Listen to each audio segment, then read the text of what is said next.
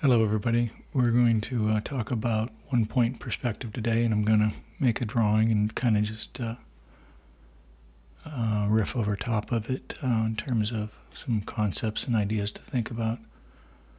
One-point perspective is kind of what it says. You have what's called one vanishing point, and that exists on the horizon line, which is that blue line. Now, the horizon line is not necessarily where the sky and ground meet, but it's your eye level.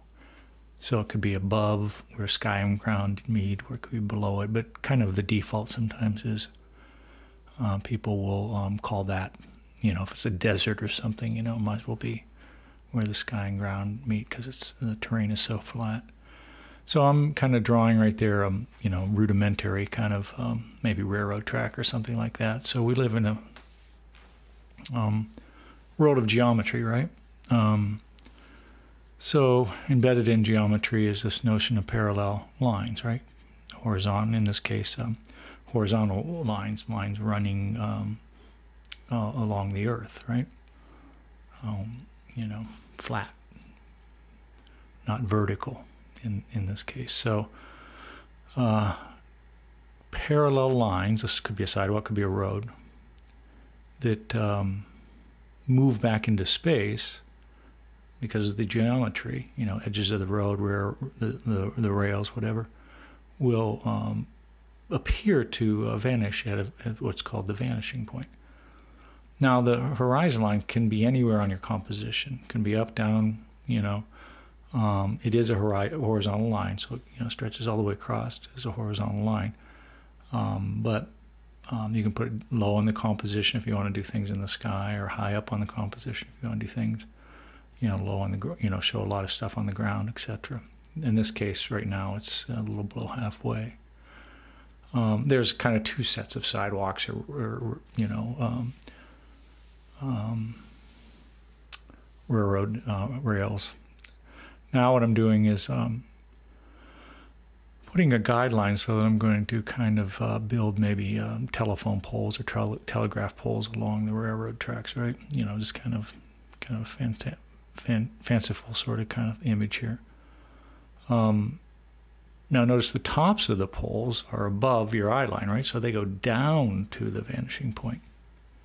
So the bottoms of the poles and the tops of the poles are run along parallel lines. It just so happens that the parallel lines in this case exist on a vertical plane, right? It is going off into the distance, almost like you can kind of see, you could build an interior space this way, which we'll be doing later on with two-point perspective. I've got a floor and I got a wall, right? Could be like a long hallway. And in this case, I'm just kind of putting those, wires there to kind of indicate maybe it's telephone lines.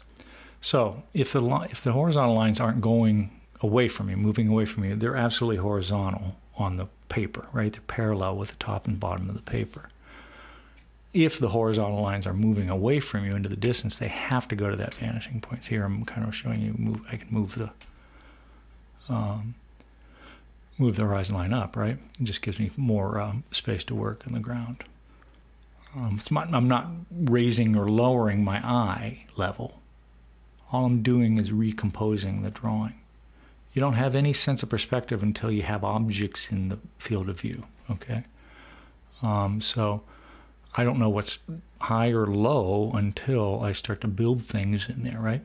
So obviously the road tracks are below, I'm kind of standing on them, right? So they're kind of below the eye level, right? They come down to where your feet would be. But as I showed you with those poles, they can go above your eye level too, or above your head level.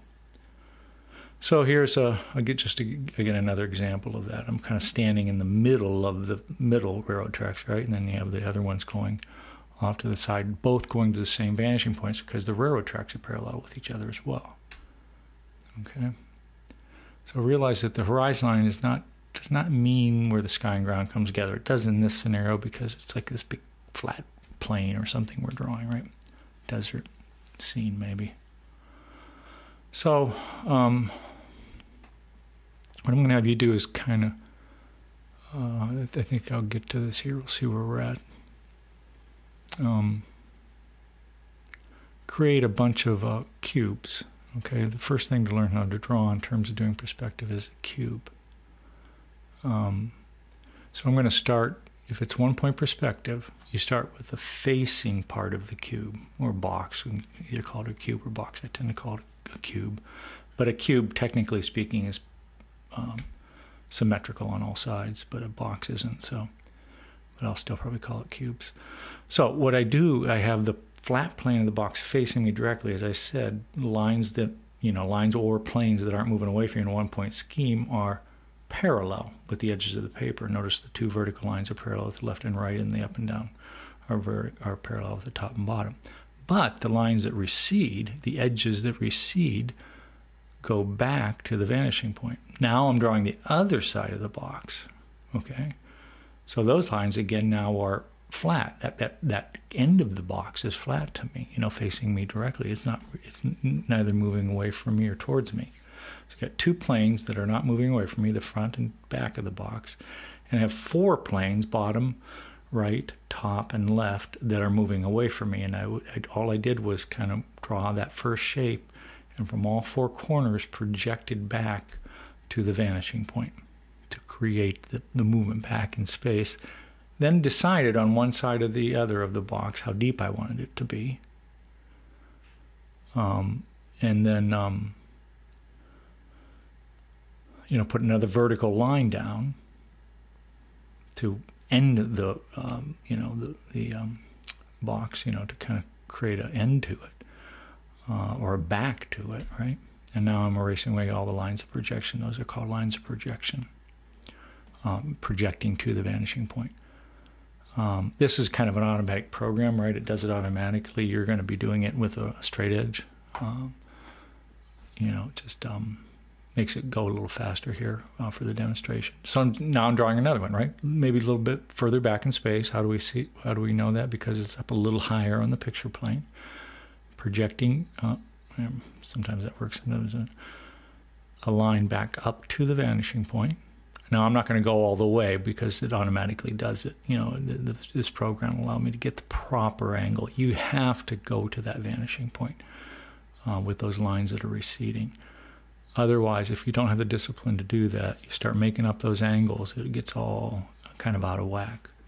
So every line that you do that's moving away from you must go to that single vanishing point. That's why they call it 1 point perspective. So essentially 1 point perspective is one side of the box, the two parallel edges or two parallel planes are perfectly parallel with your body, right? You're facing them directly, and all other planes are moving away from you, and they must go to the vanishing point. So you can kind of see, and I'm doing this in a, I'm going to ask you to do this, and you can gently erase away the lines that you wouldn't see if these boxes were not transparent. But I'm drawing the box so that I see all 6 sides of the box. A cube or a box has 6 sides. Bottom, top, left, right, front, back. Okay. Now it's going to get a little bit kind of funky in terms of, what's the front, what's the back, because you get this optical illusion thing starting to go. So what I would suggest to do is gently, because I do want to see your work, gently erase away the lines that you wouldn't see if these cubes or boxes were opaque, okay? And I'll show you that in a second. So now I'm putting one above the horizon line. I haven't drawn the horizon line. When I click on the program, it automatically pops in there. But a little bit later here, I'll probably pop a horizon line in there. So those go down to the vanishing point, right? Because they're above your head, right? So they're going to come down to the vanishing point. And then randomly think how deep I want it, and just on that side that's facing me, I just put a straight line, go straight over, straight up, and if I got everything figured out right, it usually works out pretty good, straight over, okay? If you're matching everything up to the vanishing point, all those points will kind of perfectly line up with one another. What happens sometimes is students will not get the verticals just vertical, not do the horizontals perfectly horizontal. They'll do okay with the angled lines going to the vanishing point, but they'll start tipping and tilting that. Now look at that box, it's kind of doing an optical illusion thing, right? I don't know what's front and back on it. So I'm going to kind of gently erase away the areas at the back, right?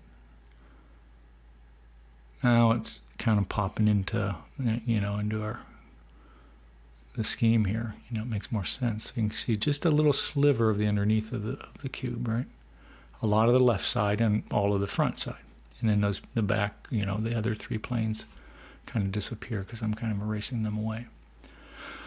So what I'm going to do in these drawings is kind of connect these boxes, kind of make the nice thing about doing transparent boxes, you can connect things to the other side of the boxes, and I want you to be able to demonstrate that to me in your drawing. So you got to always know the area behind the box. What kind of space is that cube or box occupying? Students always want to default to drawing flat shapes. It's easier that way, right? So even though I'm erasing those back lines away, I'm not erasing them totally because I might need to use those to kind of construct something on, tack another little box or platform onto. Again, all these, because they're all parallel with one another in reality. There, I'm going to put the horizon line, and now see that there as a constant. Because the planes here, the receding planes are all parallel with one another, i.e. the boxes are all lined up perfectly. There's only one vanishing point, and they can all go to that same vanishing point, no matter where the box is in this scheme. Because, in this made-up scheme, I'm saying that they're all going to the same vanishing point. Now, you could have boxes that are skewed, turned at angles to one another, and still could be a single vanishing point. So you could have a number of singular vanishing points along that, horizon line. It would kind of indicate that each little box maybe was skewed at a different angle. But each box would have a single vanishing point. We'll do 2-point in a little bit, after this, and you'll kind of see how that's different. So what I'm doing there, see, I can kind of see on the other side of the box there, so I know I'm just attaching a kind of lower, smaller little platform, right? And because I can think of these things in terms of transparencies, I know how much is going to stick out from behind the first box I drew, right? Because I can see through it. So, and I know that one plane's butting up against the other. You can kind of see the left side of that short box butts right up against the right side of the taller box, right? Now I'm kind of getting rid of all that stuff. And I can even get rid of that adjoining line there, right? So it becomes a shape. Now I've made a kind of step shape out of putting 2 boxes right next to one another, right? So that's why the transparency is so nice. You can kind of construct, lots of different types of shapes. Now, we don't know if these boxes one is floating higher than the other, one is, where's that hovering one? Is it way in the distance? Is it, we don't really know yet because it has no kind of coordinate, I haven't kind of grounded, I haven't hooked them together yet. But kind of the sky's the limit, no pun intended here. You can kind of invent space as you go. That's the kind of beauty of, why I always kind of got a kick out of, using the cube to construct. Now, realize animations, when you do if you're interested in animation, 3D animation, cartoons, etc., etc. It's made using these schemes, right? Using geometric forms, softening them up, putting, texture on, then voila, you have a creature, an animal moving through a movie set, right, or something. So, learning how to kind of create a sense of perspective and convincing sense of three-dimensional space. Remember, this is just on a flat sheet of paper. In this case, it's a computer screen, right? But still flat. So, but it is creating an illusion, right? And it has everything to do with the angles with which these lines that are receding are moving at, and they all go to that vanishing point. Now, notice I'm again now building a lower plinth here, right? The right side of this lower plinth or this lower platform butts right up against the left side of that taller box. You can see they share a plane in common, right? That bottom line is both the bottom line of the lower box, and it's also the bottom line of the left side of the little taller box there, right?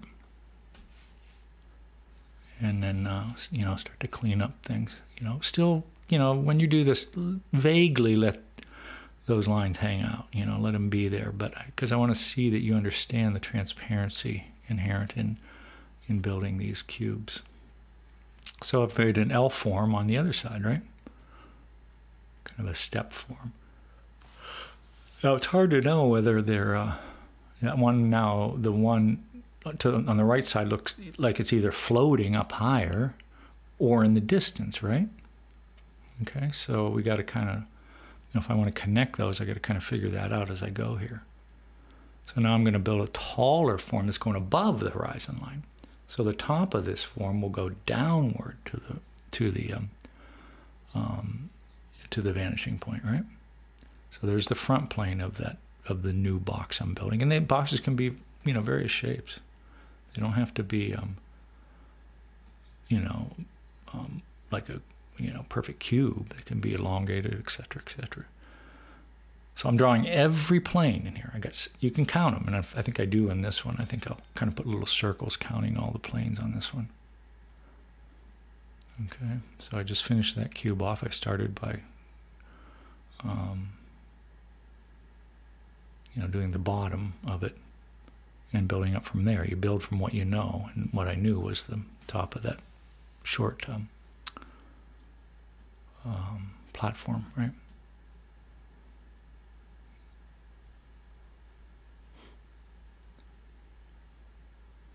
So, oh, there, now I'm identifying. There's the front plane, that's the side plane, that's the back plane, there's the side plane, there's the top plane, and there's the bottom plane. If you can kind of imagine that, of that elongated cube, okay? It's kind of hard to kind of identify them because they're merging into one another. And then I'm going to clean that up. You can kind of, you know, if something goes over top of the horizon line, you can kind of erase that too. When you do your drawing, kind of, that's a pretty good space there, you know, maybe 2/3 the height, and make sure the line, horizon line goes straight across, right? It's not tipped one way or another.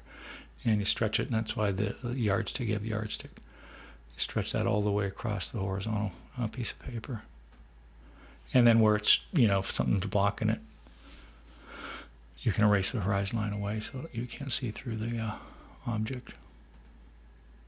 Okay, so I've created, you know, kind of interesting J form or something out of the, you know, out of 3 cubes, right, that I made, each having a different kind of dimension to them. And then what you can do is, to clarify things too, which I have students do, is just go a little darker with the lines you know you're going, you know, so you can kind of go lightly to begin with, you know, have a nice light touch. And then when you start to kind of are certain about things, you can go a little darker with the lines just to lock things in a little bit more.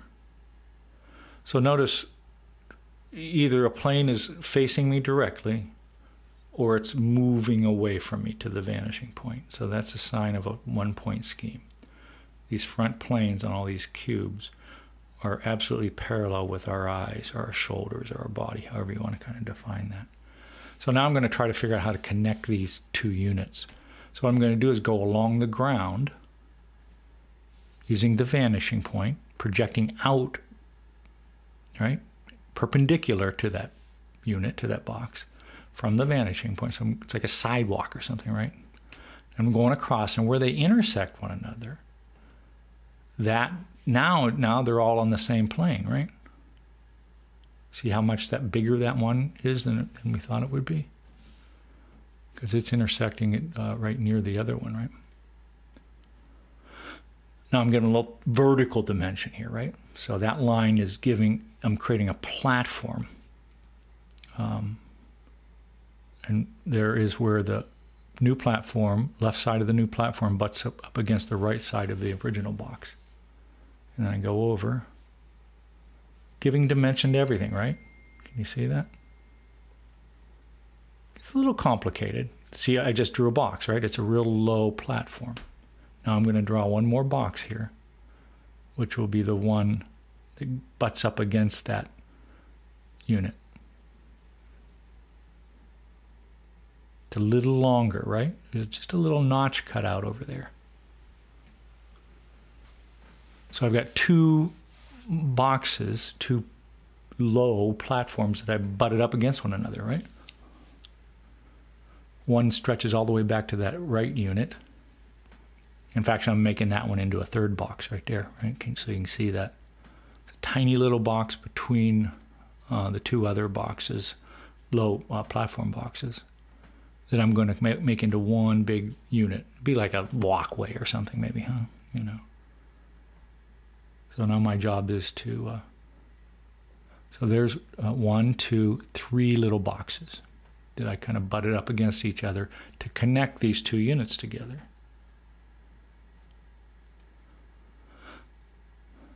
So now I'm going to erase all the stuff I don't need. That kind of sometimes is as hard as making the drawing, right? What do you erase? You got to kind of, the key to this is draw a little bit, step back, get away, and look at your drawing from a distance. You'll get a whole different kind of perspective, no pun intended. Because all these lines will start like merging together. It's like, I don't know what is what. So when you step back from it, you start to get a better sense of things. So that's all, you know, if you're a little confused, walk away, come back to it, and you'll see it brand new. So that's kind of all one unit there, right? Now, yeah, a big one long facing unit that's facing me directly. And you have that little cutout over there, right? Which is cool. Those are sorts of things you wouldn't normally think about, right? And I didn't need that little line there because that one part runs all the way in behind the low platform, right? So it's all one unit kind of. It's a little L unit going the opposite direction now.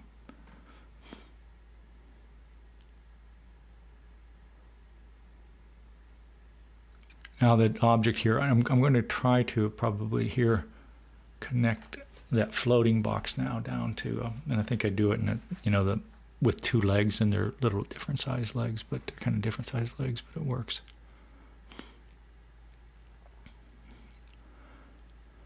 So kind of the sky's the limit, excuse me, when you do this stuff. Kind of creating space, right? I could go back, you know, way back. It gets, you know, the things will get smaller and kind of more minute. You know, the spaces get more cramped, so there's a certain limit to how far you can go back in space, probably with this scale of things that we're drawing here. But could come forward, right, into the foreground. Could come off of the picture plane. You know, I chose not to do that, but, you know, you could do that.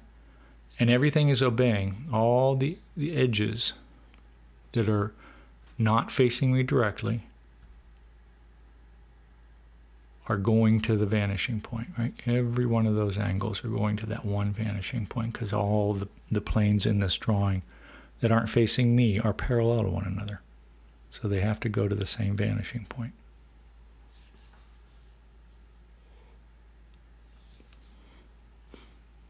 I'll go a little bit more here. I think I'll just connect probably the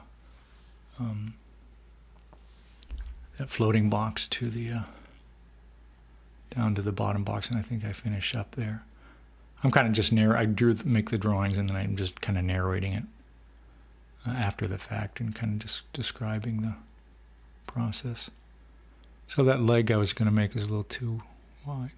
So all of a sudden now I've given that, just by connecting that to the plinth, right, to that bottom platform, of let the viewer know and myself know that that floating box is not way in the distance, right? It's now hovering over top of that low platform, just because I dropped verticals down, right, and stopped right at the platform. I could have stopped on the other side of the platform, and all of a sudden that box would have been a little bit further away from us and a little bigger in scale. So, you know, it just depends what you want in the drawing. Now, I'm even, you know, drawing all 6 sides of this little bit of a, you know, kind of column cube that I'm making here, just because I want to understand the dimensionality. I want to understand the footprint of it on the, you know, on that low platform. So I'm going to kind of go through the motion of drawing, you know, even that top little plane in there to create a sense of, you It'll give me an area that it's touching the underneath part of that upper cube.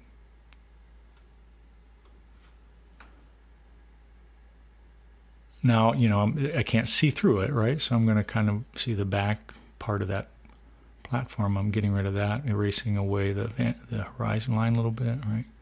Now I'm going to kind of erase too much probably, and then you go back in and clean things up by kind of restating some things. But your eraser is kind of difficult to erase sometimes. So now that thing's kind of funky. It's kind of this big object floating on this post, right? All of a sudden I connected that cube to the, and in my kind of, the way I'm looking at it, kind of brought it closer to us because it felt like it was a little far away. So by just dropping verticals down and hitting the platform underneath, all of a sudden that cube came a little closer to us. Just kind of cleaning things up here.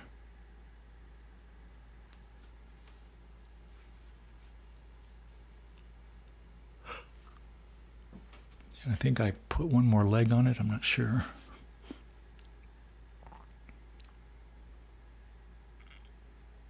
Maybe I'm thinking.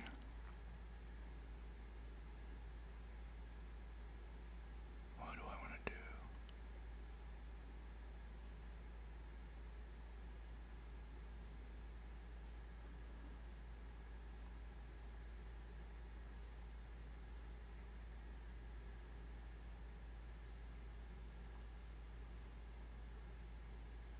Oh yeah, I stretched this out a little bit. So it felt a little small to me or something, so I'm just kind of popping on another little cube on the side of it. And you know, there I'm even like figuring out where everything is, right? I want to draw that cube in full. So, you know, I'm kind of figuring out the whole dimension of that cube, that new little slice of that cube, right? That I'm kind of popping on there. And then I'll probably erase, I think I erase away the joining plane, you know, here in a second, just to.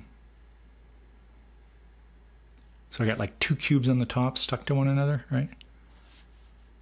You know, so there's a kind of plane slicing through, and now I'm going to erase that plane.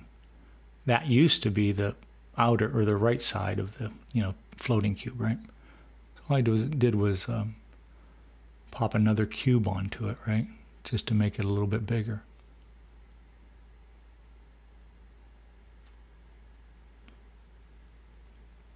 So thinking in terms of transparencies, the other side of the cube is very important. Now I'm really kind of going at a pretty rapid pace here. I sped it up a little bit and doing kind of some sophisticated stuff. So if you can do this, fine. If you can kind of just throw some cubes in there, maybe a couple L's or step cubes that, you know, two butted up against one another or something, that's fine too. But, you know, I want you to spend time on it. You know, I want you to kind of play with this. There's only 3 types of lines you use when you're doing this. Lines that go to the vanishing point, absolutely vertical lines, like that line, and absolutely horizontal lines, meaning parallel to the top and bottom of the paper. That's it, just 2 types of lines. So there's the front edge of a new little leg I'm making on this thing. See, and then I think I drive it back into space here. Yep, see that little lines going back to the vanishing point. Kind of hard to manipulate this digital pencil here. So there's the footprint of the new, that's the back corner of the cube. Footprint of the new elongated cube that'll be the other column holding this thing up.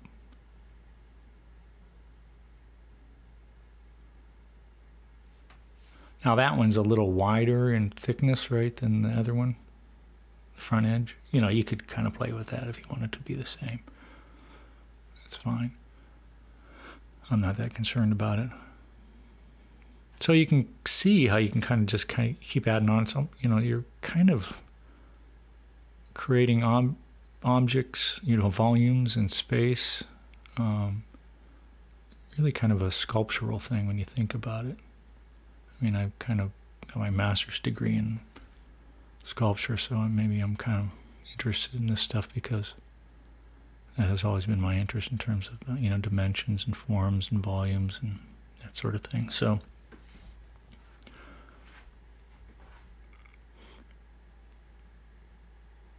but if you're into interior design, you want to get into 3D animation, those sorts of things, you're going to have to kind of do all this stuff.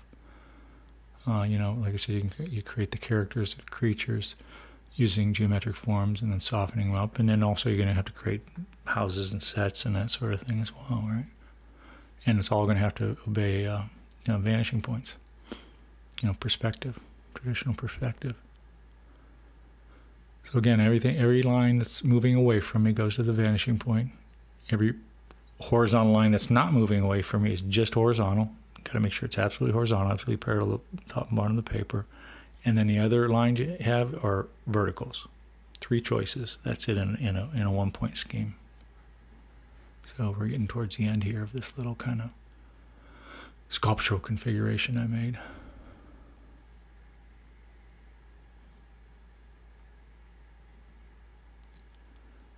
So yeah, do the best you can. You can make a configuration like this. You can do a couple little groupings. Try to do, you know, first play around with doing some cubes, right? You know, scatter a couple cubes throughout the composition. Make sure they're transparent. You count the sides. You see all 6 sides, and then, you know, gently erase away the lines you wouldn't see. Minimum amount of cubes you'd see, or sides you'd see on a cube, is 1, where it's covering up the vanishing point. Then you have examples where you have 2. If it's like right below the vanishing point, you'd only see the front and the top and the front, for instance, after you erase away the marks. The maximum amount you'd see on a cube, on an opaque cube, is 3. Okay, but on a transparent cube, you see all 6 sides. So make sure you do that. So I think we're getting to the end here. So I'm going to probably make one more, I think, here, if I recall. So I'm starting with the footprint of it, right? Where the space it's going to occupy. And then I move my way up. You know, I'm only just going as high as the, you know, the existing platform there. And where they, you know, meet each other there is going to be the front, right? Then straight over, straight up, where those 2 intersect one another, is the new corner. Project that back into space, going back to the vanishing point. I kind of had a problem with this one. I couldn't get it quite there. That's a little better, I guess, but it's still a little high. And so there's the new transparent cube, right? That cube is right underneath the vanishing point, if you notice. So when I erase everything, you'll only see 2 planes of that cube, the top and the front. Those 2 side planes are going to disappear. So that's an instance where a cube existing right underneath the vanishing point will only have 2 planes. Now I'm going to merge it into the, you know, the plane that is the, you know, the platform there, right? So I'll get rid of that line, that's the dividing line. So what I've done is kind of broken up that front space a little bit, right? Kind of a little more interesting now. It's coming. I could do one on the other side, coming even further maybe, or something. You know, I won't do that, but that's an option. You can kind of just keep going and going and going, right? And then, you know, probably clean things up here a little bit. I'll erase that little excess there.